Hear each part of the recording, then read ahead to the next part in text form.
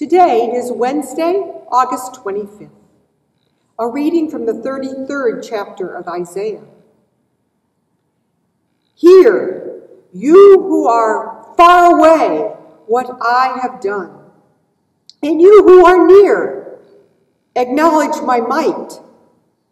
The sinners in Zion are afraid, trembling has seized the godless. Who among us can live with the devouring fire? Who among us can live with everlasting flames?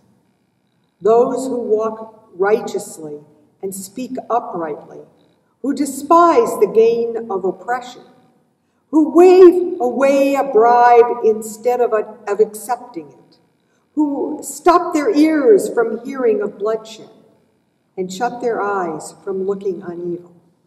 They will live on the heights.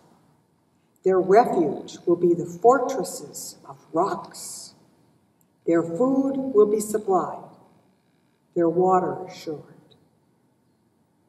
Let us pray.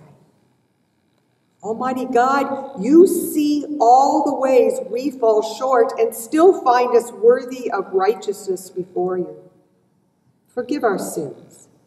Help us move past our failures and create in us clean and renewed hearts.